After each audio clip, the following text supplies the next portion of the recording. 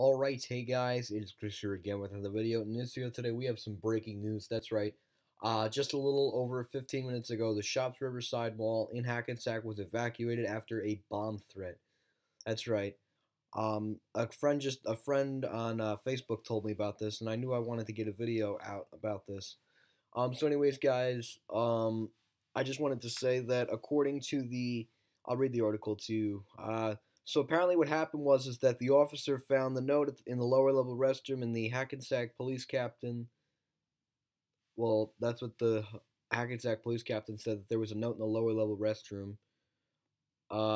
Very quickly, a bomb squad arrived on the scene at the intersection of 4 and Hackensack, and that's all we know for right now. Stay tuned to this channel right here for more updates on the Shops Riverside Mall evacuation bomb threat coverage. I will be having coverage on this all day.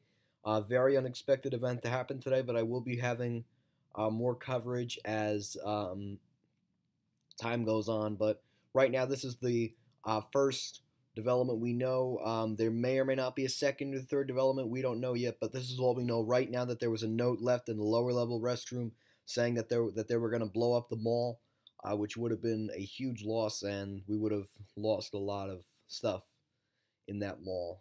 Anyways, guys, I'm going to wrap it up here, and I'll give you another update maybe later tonight, maybe tomorrow. I don't know yet. Depends on when the evacuation and all that stuff. So anyways, guys, that's it, and I will catch you in the next one, or maybe later today if we do get another update on this story.